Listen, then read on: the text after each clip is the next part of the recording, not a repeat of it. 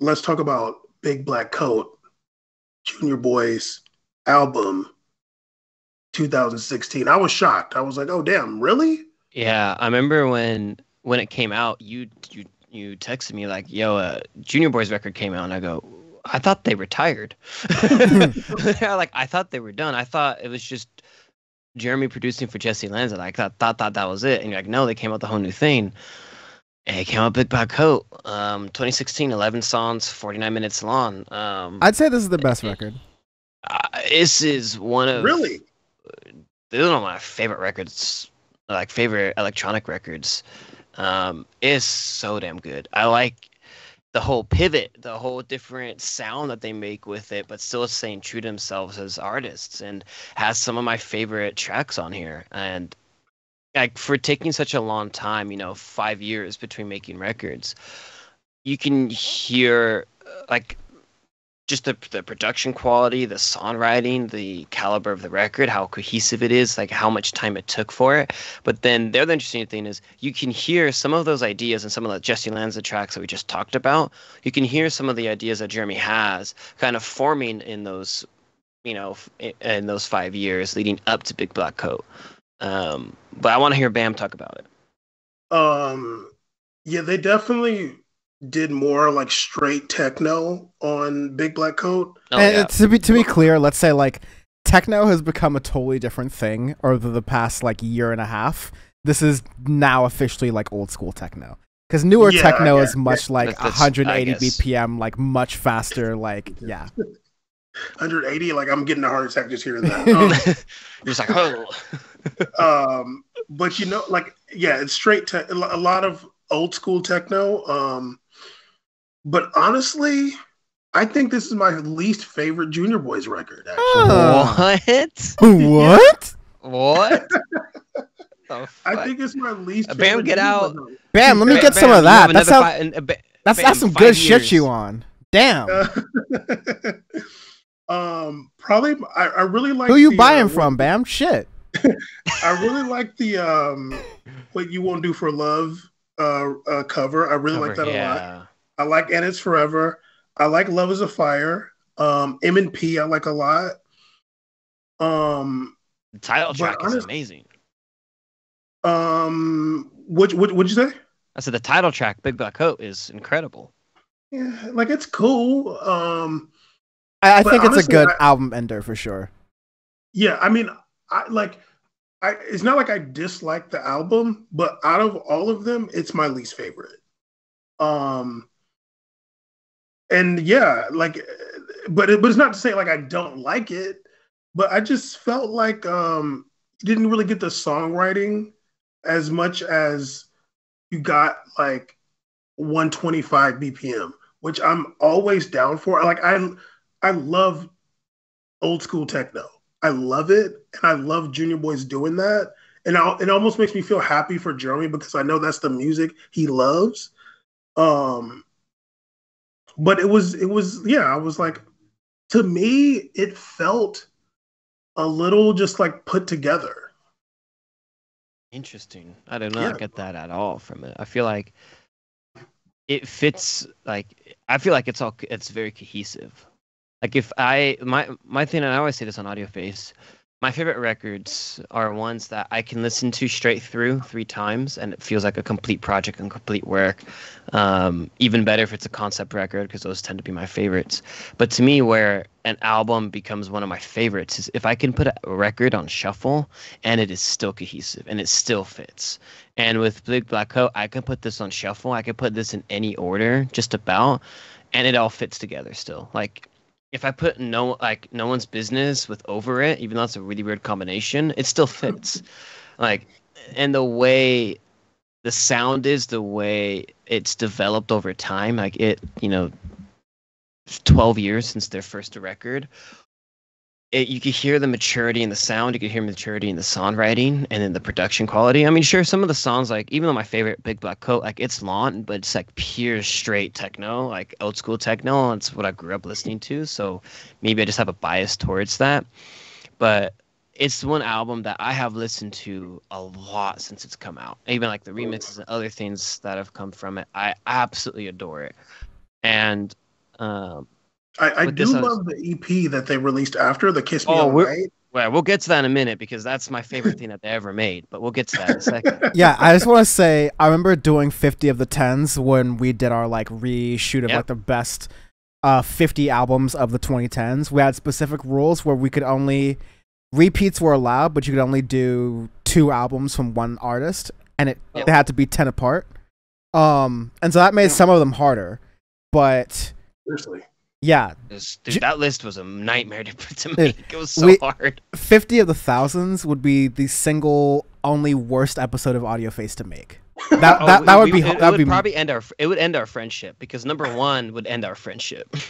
Yeah, but like Junior Boys was on. I won't spoil it. Someone go watch the whole episode to see where it was. Yeah. But Baby Give Up on it was definitely helped get it on there. It was just like one of those really classic moments of indie synth pop in the 2010s.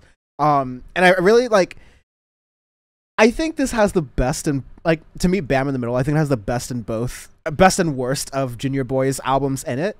I think. Much like So This Is Goodbye, it has fewer. I'll maybe say that I can't play it through as well as I could Be Gone, Don't Care. But it has the energy of Last Exit, right?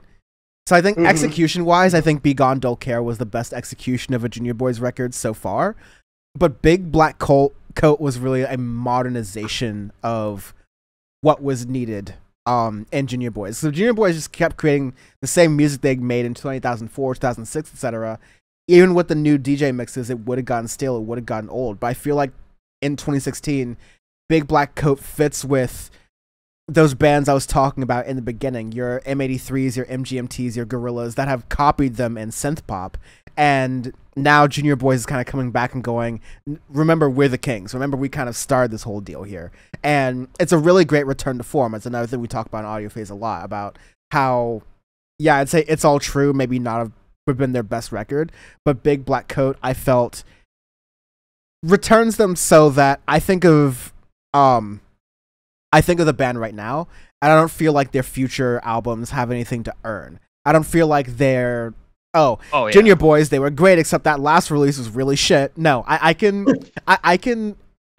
Junior Boys didn't release another record, I could look back at Big Black Coat and go, you know what, they went on a high note. And that's what I wanted from the record. I can totally see how it may not be your most favorite album, but hopefully if it ended up being their last album, which now we know it wasn't, I feel like it would have been a high note to end on.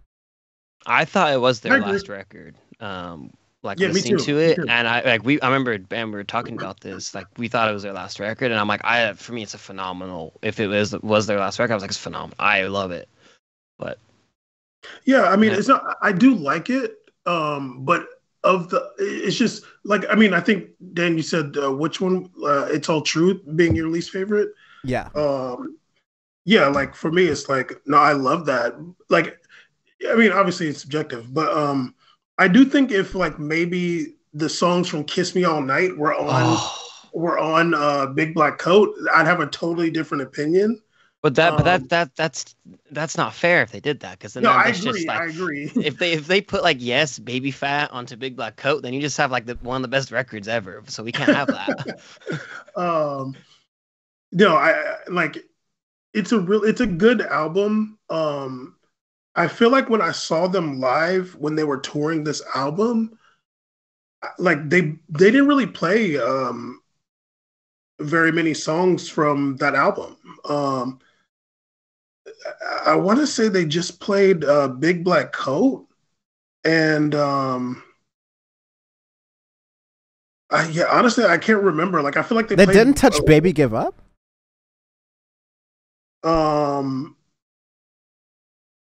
That'd be wild to believe. Yeah, they probably did.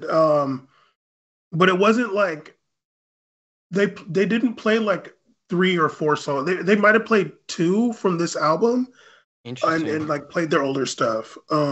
Which is what a this is our last tour kind of tour usually feels like. Right. Luckily it's not. But But yeah, well, then they released the EP after that, the "Kiss Me All Night" EP, which I thought was incredible. Oh my It's god, only it's it's only so 4 songs, but like "Baby Fat" is like one of my favorite. Is really one of my favorite techno songs ever. it's unbelievable. I wish it was 8 minutes. I wish it was Um, 10 minutes. yeah. Some People Are Crazy, which is a cover of I think his name is John Martin. Mm. Um, but they did a really good job of that. Yes is really good too. Yes, Yeah. it's amazing. That Yeah. Kiss Me All Night EP is just that is my favorite Junior Boys work. The Kiss Me All Night EP. That's the most I like that is the single most thing I've listened to from Junior Boys. Like since it came out, it's like my Dan has a shiny collarbone for the 1975 as his brain's like hold music, his brain's elevator music, and for me it's like yes, Baby Fat, Kiss Me All Night is my brain's hold music. It's like what Like song if is playing in your head when there's literally no thoughts going on in your head? You're just like in between the next task or whatever. And for me, it's just yes will be playing in the background randomly in my brain sometimes. Just like that beautiful beat that's going on back and forth, and then when he does the layering with his voice too. Yeah. Oh, I love It's that too. that Like layering it's almost like call and response in that second verse, like yeah. with just by himself. I love that. Yeah. Why don't you Um, always say yes? Yeah. yeah. I mean, my love for Junior Boys is just I'm like, how are these guys like? How come these songs aren't on movies and TV and stuff? Seriously, yeah. Probably because people are racist against Canadians, but I mean, we are, so it's all good. I was watching South Park the other day, and like literally they draw the Canadians different. It's real fucked up. But like, so yeah, I was thinking that Junior Boys were done as a group. Obviously, like Jeremy's released a bunch of solo work, like techno stuff. Mm-hmm. But it's like, yeah, it's just like, it's like releases for DJs basically. Not anything he really promotes that much. And he's always he built a studio. I think it's called like Barton Building Studio in Hamilton. I remember him saying that before he started doing like Jesse Lanza, like work with like Jesse Lanza, like basically like they never really made much money as Junior Boys. But he said like when they started doing like the Jesse Lanza work, like he started like making a little bit more money. So he's like, yeah, like I invest in more like studio equipment and stuff. And I think like he made enough to like actually build a full studio where like people are coming there to make their own albums. And he's like an engineer and stuff in his own right. But yeah, then when was it? In August 23rd, we got a brand new release by Junior Boys. I was shocked. I was like, they made a new Instagram. I was like, what the hell? Okay, he barely put, like his personal Instagram is just like random shit. He had like posted something on Twitter like, oh, there's like some news coming soon. Yeah, that's and right. I'm thinking they're probably just gonna be like, oh, we're broke up finally. But, it'd be like the Daft Punk thing. We got news. Bye. Yeah, exactly. A big post on banner on Twitter, and the top headline it says "Bam, you won." Mission accomplished. Yeah, but they announced 3 things: a single called Nightwalk, a tour that's starting next year, and an album that's coming out October 23rd, I think, or 28th. I can't remember. Yeah, time recording. And yeah, the Nightwalk came out as a single. I do like it. I feel like it's like it's kind of like a teaser song in a lot of ways. It's like, I don't know, like I feel like Jeremy's clever that way. Like he want to kind of keep you on your toes, I feel like. So you like released a song that's like very minimal, very muted in a lot of ways, not much doesn't really have a build or a drop to speak of. It's just very ambient. No. Yeah, it's very ambient. There's like, yeah, there's 2 verses, but technically, I guess the chorus kind of feels like a bridge. But yeah, I'm like, you know what? I like that. I feel like they're setting us up for some heat for literally 6 years later from their last album. And if this I mean, doesn't work out, then maybe we'll get something good in 2028. And